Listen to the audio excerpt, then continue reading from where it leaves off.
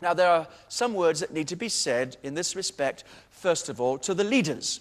I'm addressing leaders right now, and those who are in training for leadership, and those upon whom the Lord will place his hand in the future for future leadership.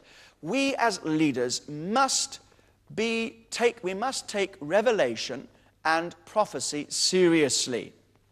We can't just say, oh, it's just a few strange people in the church who embarrass us in this way. They've said a little piece, so let's just ignore it or pass over it. No, we must value prophecy. We must value revelation. As leaders, we must seek God for it. And we must set up the kind of conditions in our churches and amongst the people that we lead so that people can seek God for revelation and receive revelation.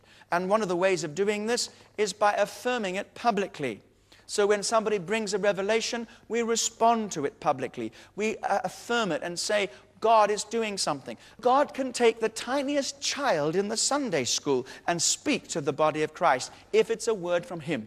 Now, that child doesn't become a leader overnight. That child is just heard from Jesus and passing it on. And then the body takes that and receives it. And leaders take it and then implement it. And so we need to see this. And the role of the leaders is to take prophecies like that.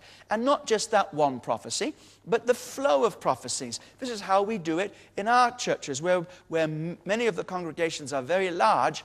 And so what we do is people write in prophetic words, and we ask them to type it and make it clear, and we ask them to clarify it and communicate it, leave their name and their address and telephone number for accountability.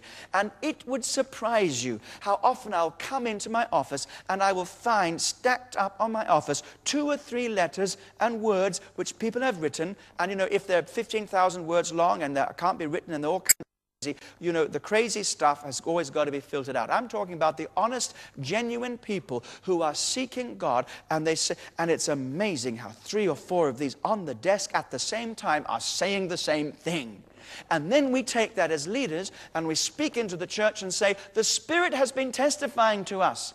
This such and such and such and such. And that is a way of helping us in leadership and direction. And we haven't abdicated our leadership because somebody else has prophesied.